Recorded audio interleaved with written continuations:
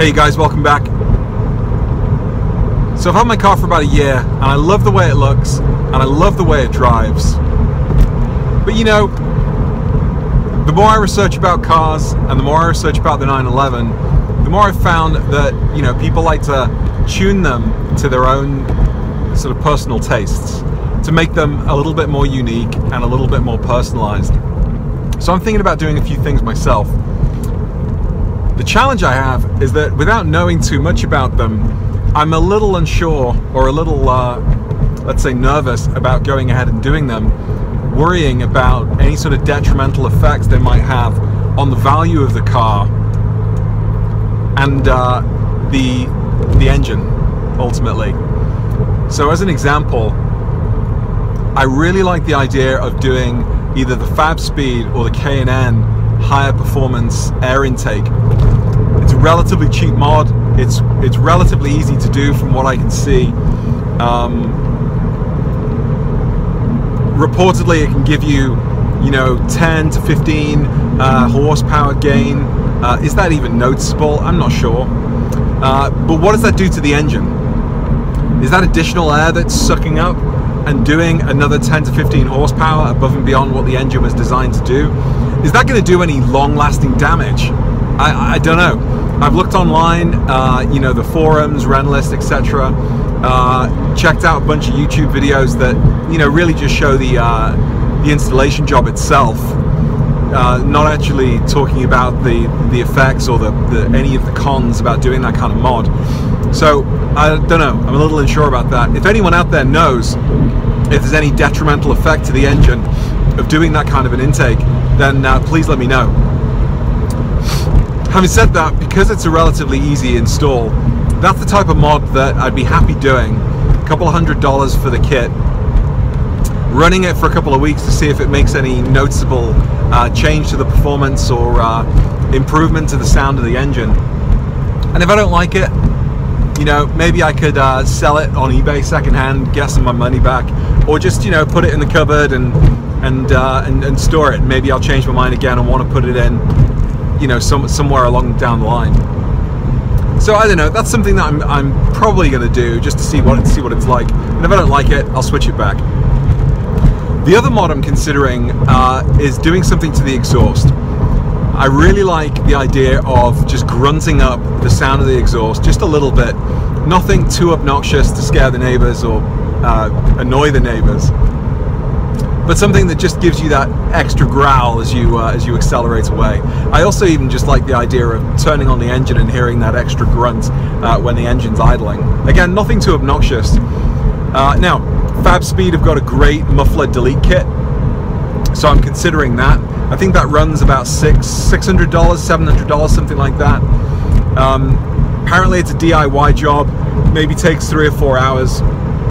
So I've got the lift, or I've got my Rhino ramps. I've got a jack, of course, get the car up off the ground, get underneath a little bit with a little bit more access. And you know what? For 3 or 4 hours, that sounds like a fun project.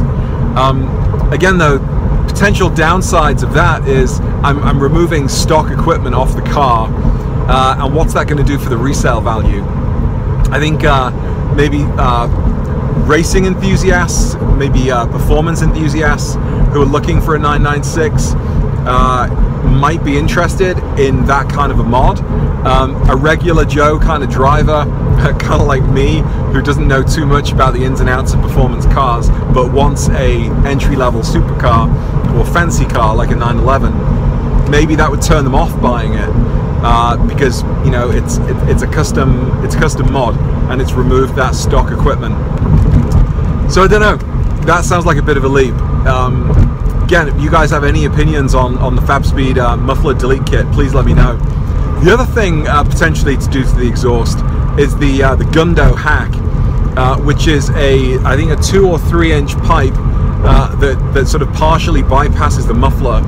So you've still got the stock equipment on the car, but you're actually damaging it. You know, you are welding this pipe just across from one pipe to the other, and partially, you know, missing the muffler. Apparently that's cheaper. Apparently the sound is really good. You know, there are a lot of YouTube videos out there again to show you what's going on and to to show you the difference. In fact, one of my favorite 911 channels, Car Fanatic, guy in the Bay Area, really cool videos. I think he's done the Gundo hack to his 997, and it sounds awesome. But is there any going back from that? Again, if you want to sell the car, is that going to harm or improve the sellability of the car and the value? At least with the muffler delete kit, if you don't like it, you can always take it off and put the stock mufflers back on.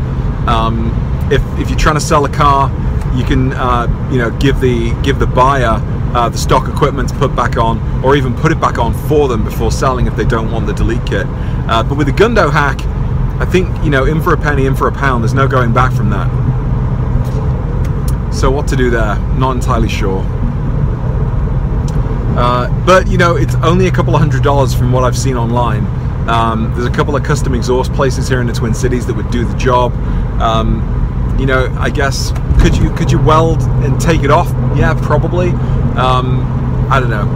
Anyway, again, anybody out there who's got any opinions on the Gundo hack or the FabSpeed muffler delete, I would love to hear what you think. Maybe help me make this decision. I think engine-wise, there's no damage I'd do to the engine with either of those exhaust options. And from what I've seen, I wouldn't be breaking any sound laws, you know, here in Minnesota. And I don't think I'd be breaking any emissions laws either.